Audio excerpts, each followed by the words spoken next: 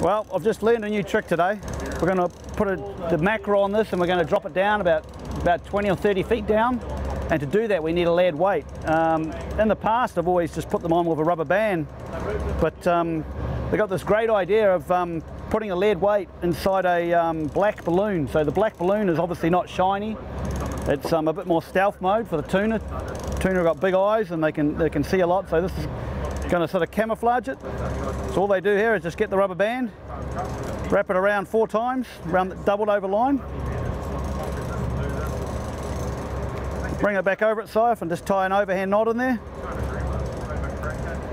And that's it. So now what's going to happen, the fish takes the bait, peels off, the line goes tight, and that's just going to pull straight out.